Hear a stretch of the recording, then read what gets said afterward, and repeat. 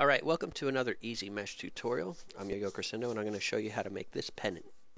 The reason why I'm making this pendant is a buddy of mine would like me to make this pendant for him and someone else, and I figured I'd make a video out of it.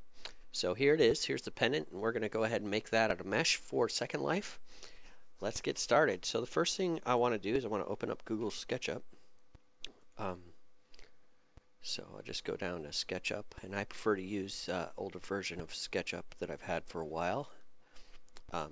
It's obviously your choice which one. This should work with any SketchUp version. Note that in my previous videos, SketchUp was free and it is no longer free. You have to buy it or have an older version or get an older version for it to be free. So anyways, first thing I'm going to do is what I always do is I get this work plane tool. I click the center point and go along one axis. The red axis is one I prefer. Then I right click and I usually set these, but I'm not going to set them this time because I don't need to. I'm just going to use the default grid size. So I'm using my middle mouse wheel to cam around. By clicking my middle mouse wheel I could pan left and right and up and down, and by scrolling in and out we'll pull the camera in and out. So first I'm going to draw a square by selecting the rectangle tool and going all the way across this grid. The next thing I'm going to do is I'm going to go to File and I'm going to import that image that I just showed you right here, and I'm just going to stretch this across my work plane and square that I drew. Next thing I'm going to do is I'm going to start to outline this. To do that, I am going to first I'm going to get this blue dots out of here because I have this selected. I'm going to hit the arrow tool and just click anywhere so you can see this a little better. Now I'll use the arc tool and I'm just going to start tracing around this. I'm going to start right here, I believe, and start by making a small arc like this. It's really hard to make very intricate arcs, like really small ones, so you got to really kind of cam in to do that. And that's why you see my mouse bouncing around, or my cam bouncing around a lot, is because I'm kind of pulling out to see where my arc is and then going back in to make the next one. So I'm going, after I make one arc, then I go to the end of that arc and I start to draw my next piece of the arc. The reason why I'm not going all the way across is you'll see that it's not going to make the right shape. It's important this blue line you see here basically is saying that it's going to be a smooth transition from one arc to the other. And I'll give you an example. If I were to say I was going to make this arc piece to about here and I decided I wanted it up here, you'll notice you have sort of a pit right here where it kind of divots. If you pan back, you'll see that sort of a pit. So you can always hit Control Z to go back one. So now I'm going to get my arch tool and I'm just going to make the proper curve, the one that I was intending to make, to about here. And when you make an arc, it's important to know there's 3 clicks involved. There's the first click, and then the second click is where you're going to go to. Now, you don't see me make this third click because it's already preset that I'm going to make it at an arc. But the third click is how much arch you want. So you could really drag this as much as you want. But I'm going to drag it until I get that blue line. See? And click again. So that's the 3 clicks. Now, if you have this arc already kind of here, like you'll see that it's already has the blue line selected, and you like that angle, you could just go ahead and double click and it'll make that arc for you. So that's why it's been you haven't seen the third click, is because I was satisfied with the arch the way it is. So here we go. We are pretty much to the edge here, and you'll see there's kind of a straight line going down. Now what I'm going to do is I'm going to grab this pencil tool and I'm going to go ahead and make that line. So I go from the bottom of this one, and I'm just going to go to right about here. Now things don't have to be exactly perfect. You know, they don't have to look exactly like. If you wanted to change this up a little bit, you can. You know, you're trying to make something creative here. You're not so much trying to not so much trying to copy what someone else has done, so much as you're trying to, you know, make an original piece of art. And I know the things that I've done in the past were pretty much original, but this is something that one of my friends really wants. So I'm going to go ahead and make this for him and show you guys the method that someone would use to make something like this. And this is just one way to do it. And I know that I'm talking more than I'm explaining, but really there's not a lot of explaining here. I'm just going around this whole thing with the arc tool, you know, and just continuing this arc all the way. And you'll see that I'm coming to a point where this arc's getting really shallow, and you'll notice my arc is getting really small because I'm trying to get a really shallow arc and then start to curve it the other way without it getting crazy on me. So the way you do that is you make one or two really shallow arcs, really small shallow arcs, and you can then sort of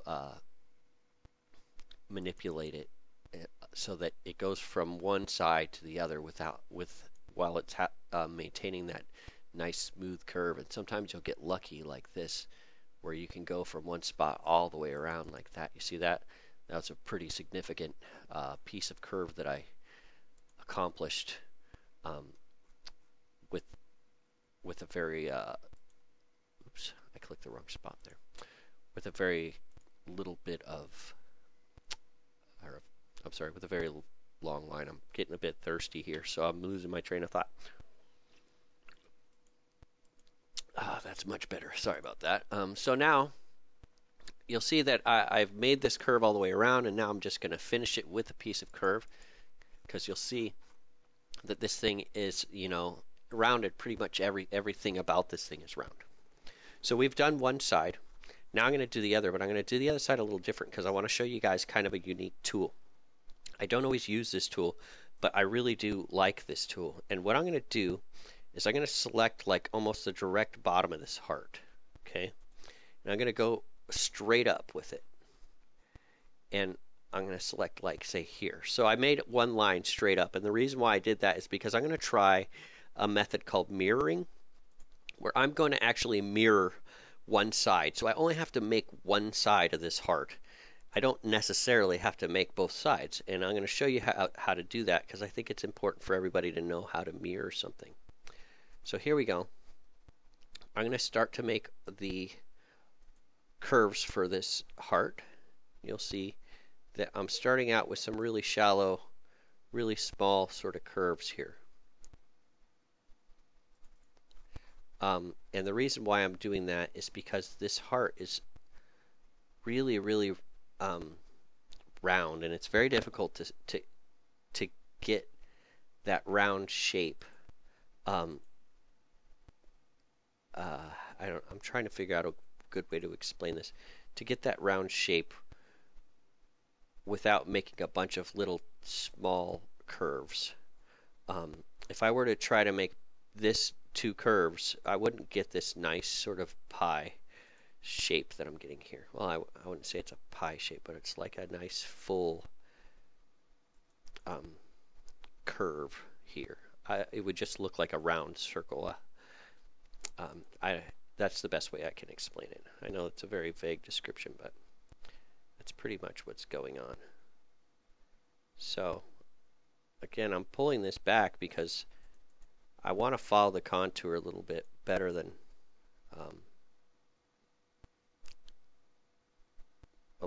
I was. So there we go. That's pretty much our heart. I know it's not perfect, but I am okay with it. I think I like it. Looks pretty good. So we have half of a heart. We need to turn that half a heart into a whole heart.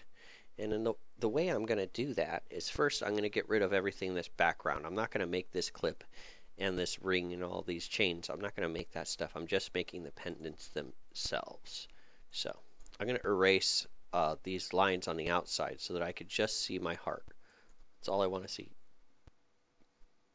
Now the next thing I'm going to do is I'm going to go ahead and erase, or I'm sorry, delete this work plane tool. Delete all. Okay, so you'll see what we have here. Now what I'm going to do is I'm going to get this push-pull tool and I'm going to pull this thing out so it's three-dimensional. Okay, so you'll see now it has sort of 3 dimensions. Now I'm going to select this whole piece of this whole half a heart by using the arrow tool and holding down shift and just kind of going over different slices of it. I'm being careful not to select the other piece of the pendant, because if I do that, what'll happen is I'll end up copying a piece of that pendant, and I don't want to do that. I just want to copy this part. Sometimes you have to go along and sort of click the lines yourself, you know, just because that's what I just had to do, because I just wasn't having much success with selecting, which is common. So anyways, I get everything selected, which I'm confident that most of this is selected or all. And you see this red and orange tool up here at the top. Looks like 2 triangles. That's the mirror tool. What you do is you click that and you're going to click one point. So I'm going to click this top point, and then you're going to click another point, like sort of at the bottom. And then you got to click a point that's not within that same line. So I went top, bottom, and then I'm going to go over and click this point down here. And you'll see immediately this becomes something else. And you can't really do anything here until you've accepted these terms, which is, do I want to erase the original? And no, I don't. I want to keep the original. So now you'll see that I have a full heart, right? So the next thing I want to do is I want to get this full heart, and I'm basically going to flatten it back out. And I could use this push-pull tool. The only problem is when you do that, you end up deleting the old one. Control Z here. So what I usually end up doing to remove this is I usually just get this eraser tool and I remove the back one. And the reason why I'm removing the back one is because I may decide to use this as the depth for my pendant later. I haven't decided if I want to do that, so I'm not going to go ahead and erase it prematurely if it's not or if it might be the depth that I want it. So here we go. We have both pieces of pendant, and one thing you'll see is that they both have a hole. We are going to have to put that hole back in, or put that hole on both of these. So what we're going to do is we're going to get this tool. I'm going to go to the center of this one, which makes it real easy. I'm going to click once, and then I am going to, if you look down at the bottom, you'll see where it says radius, and I'm going to pull it out to where I like it, and I think that 8 inches would be good. So I'm just going to push 8 and enter, and knowing that that's 8, I can decide what this one's going to be. So I kind of get this right in the middle here, and I click, and then I'm just going to go out, and it should automatically snap to 8 because that was the previous dimension. So here we go. We have our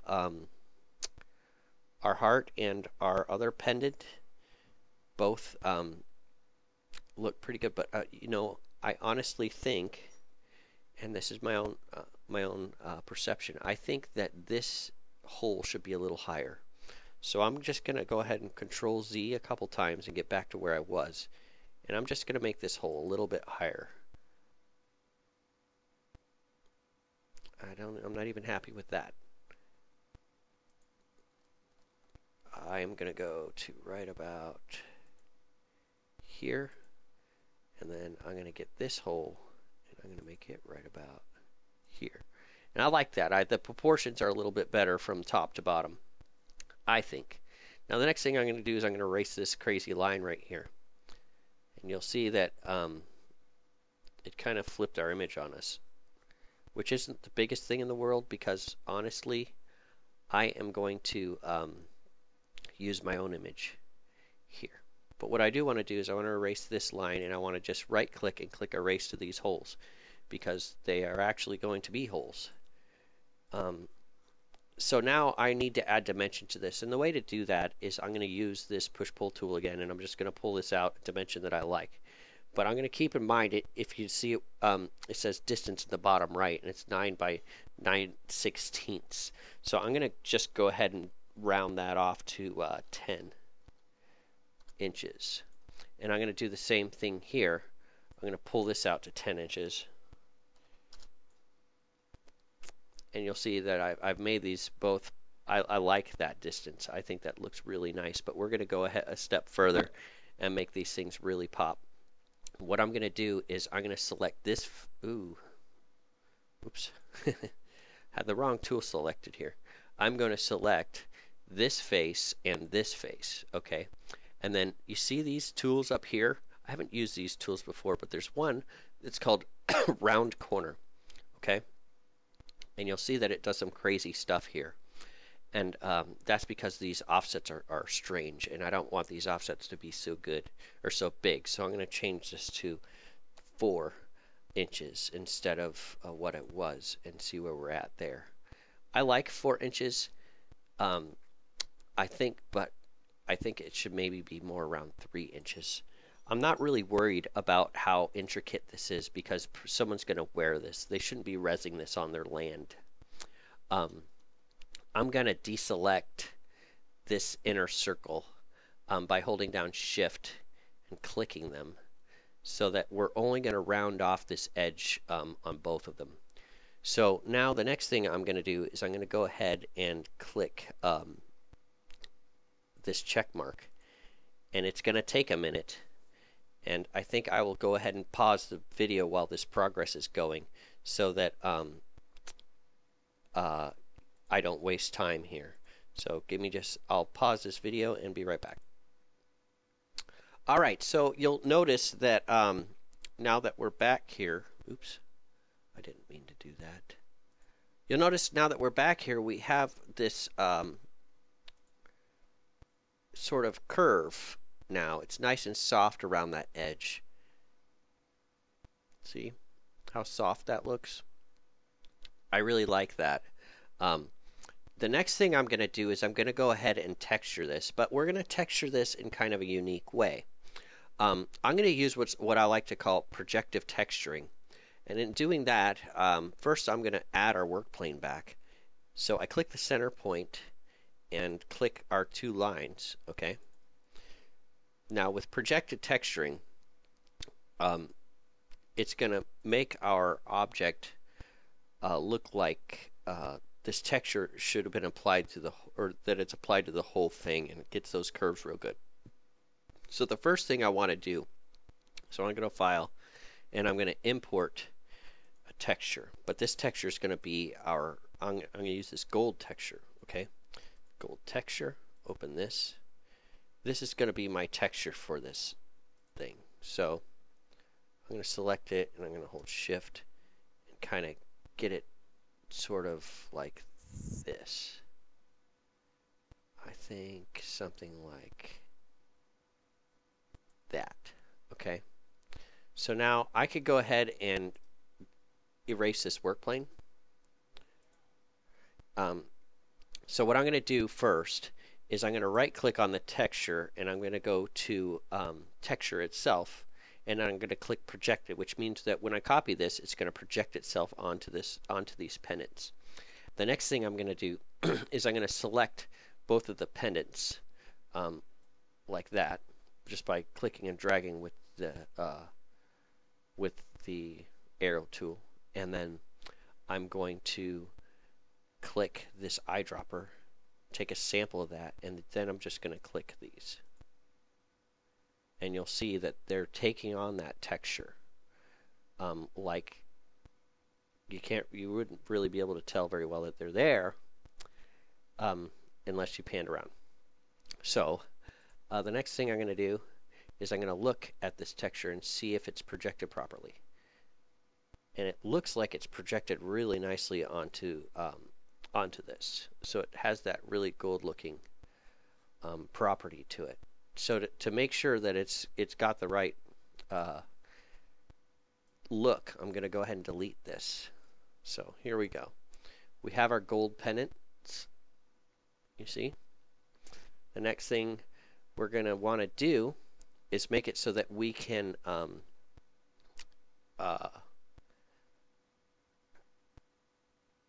sorry, reverse this face. The reason I did that is because it was a blue face, and the blue face I don't want to have anything, just the white face. So the next thing we want to do is make it so you could put text over this, and I'm really just going to probably do that with an added layer, basically, of texture. So what I'm going to do is I'm going to make a work plane across this thing. I'm going to start, like, say, right here.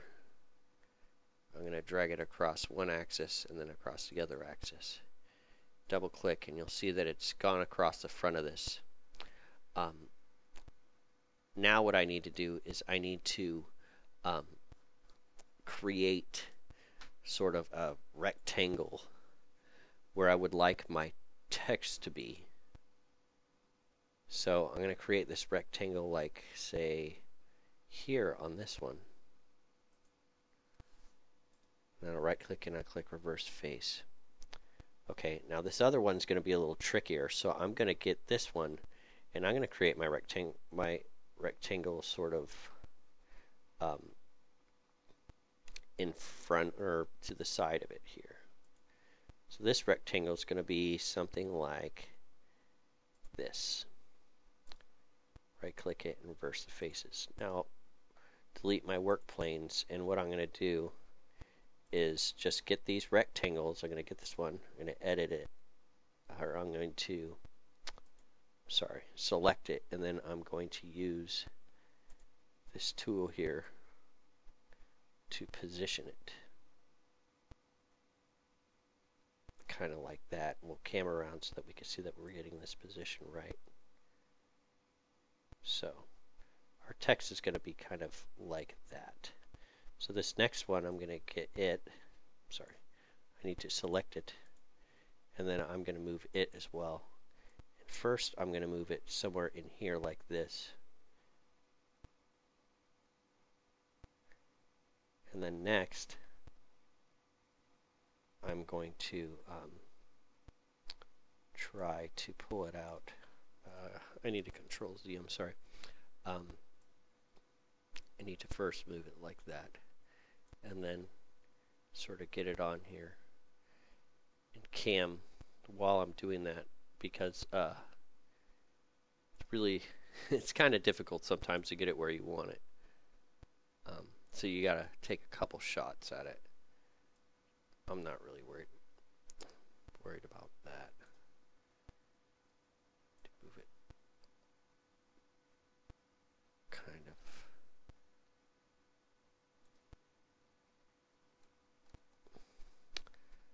I need to move it up, but it's not liking me.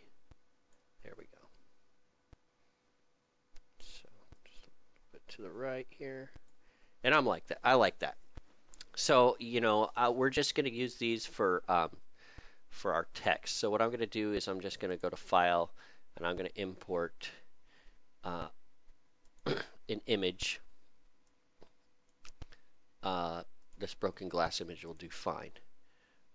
And I'm just going to click and drag over the whole front of this texture. I'm going to do the same thing to the other one. Import this image, and I'm going to click and drag over this one. Oops. Let's try that again. File, import. Click and drag this time. It doesn't really matter what texture you use, so I'll just use this easy mesh texture.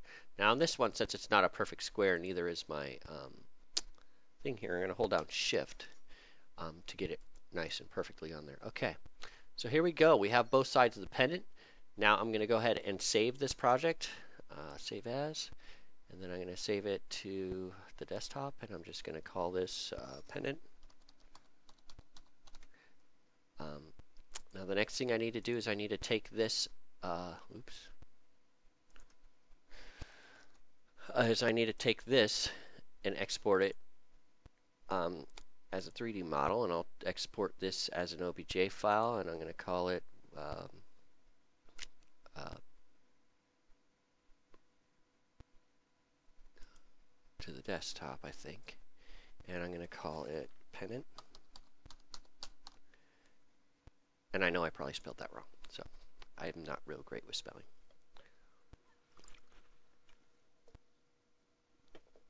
I know I'm drinking a lot. My throat's a bit sore. Okay, so now we'll go ahead and open up Blender. And we'll start to manipulate it in Blender.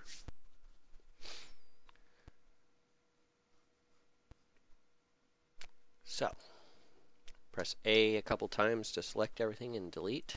Don't need any of that. So File, Import, and then OBJ Weaver file from our desktop. And we find Pendant in here. I thought I saved it. No, I saved it in pictures, I believe. Yeah, Pendant. There we are. Import. And you'll see we have everything here. And you'll notice that it's a bunch of objects. And what I want to do is I want to consolidate this into a few objects. So first thing I'm going to do is I'm going to get this object here, and I'm going to hold down Shift and click this object here. And then I'm going to hit Control J to join them together. Then I'm going to get this object here and this object here and hit Control J to join them together. So now what these are two objects, right? So we could separate them and make two pendants when we import them, but there's no point in importing twice when I could pay just one upload fee. So a file, and I'll go export as a collada, and I'm going to do this straight to my desktop, and I'm going to call this PEN, so I'm going to call it just pen. Export collada, and then I'm going to go ahead and open up Blender, and I'll be right back. Or I'm sorry, I'm going to open up Second Life, and I'll be right back. We'll see this thing in world. All right, here we are back in Second Life. Now I'm going to go ahead and upload our model we just made. So you go to Build, Upload, Mesh Model. And I'm going to find the model, which is in the desktop. And find it. It's called Pen. There it is. And we'll give it a minute to triangulate. And here we are. You'll see it looks pretty good from what I could tell. I'm going to go ahead and leave most of this alone. I'm going to go to the upload properties and make sure that this is set to 0.26 or 2.25, so it's not incredibly huge. It's still going to be pretty big, but I don't want it to be huge. So that's what that's all about, the scaling.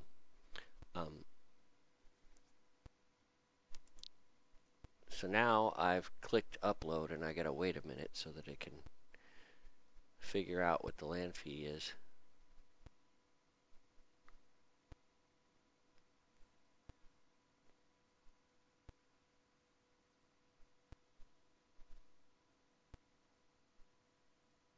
And I've had this problem before where I just need to do it again. Sometimes I have that problem where it doesn't like to take it the first time.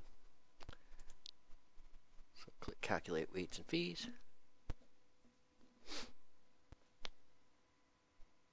And I'll go ahead and pause while it's doing this because it may take some time. All right, sorry about that. I was having a little difficulty with my viewer. I ended up just going ahead and using the Second Life viewer. So we'll go to Build, Upload, Model, and we'll find our model in Desktop.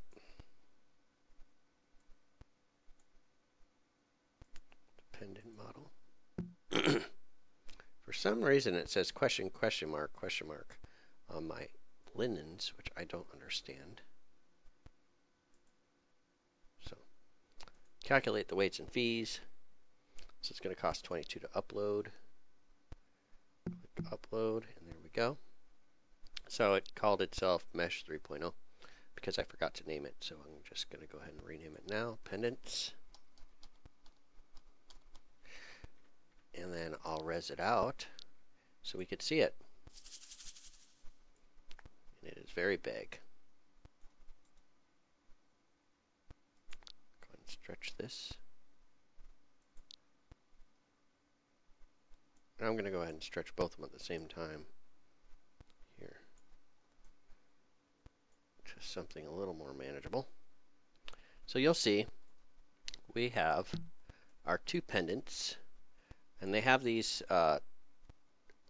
faces on them, which what I'm going to do is I'm going to go select face for now, and I'm just going to turn these transparent so that we can see these. Texture and then transparency, I'll just turn that all the way up to 100 so that we could see. When you put your texture, your text texture on there with the text, you'll have a transparent background, so you won't see it anyways. So here's what we have, and if I go ahead and upload, it may not let me. Yeah, I can't upload images right now because I can't figure out my balance. But if I could, these would look real nice with a gold texture on it, and you'll see if I go to edit these and I click unlink, or I'm sorry, how do you unlink in this view? There we go, unlink. If I unlink these, you will see that they are now two objects. Each object has its face already attached. You could stretch these out and do whatever you want with them. But there you have it. And like my other videos, here's a cool little thing that I made. It's a maze. It's a quarter sim big. It takes some time to get through this maze. This is all mesh, this whole maze. It's about 22 prim land impact, and it's stunningly textured with some pretty cool textures using ambient lighting. So anyways, if you liked this video, please click like. Feel free to make comments on this video and tell me what you thought. Thanks for watching Easy Mesh Tutorials.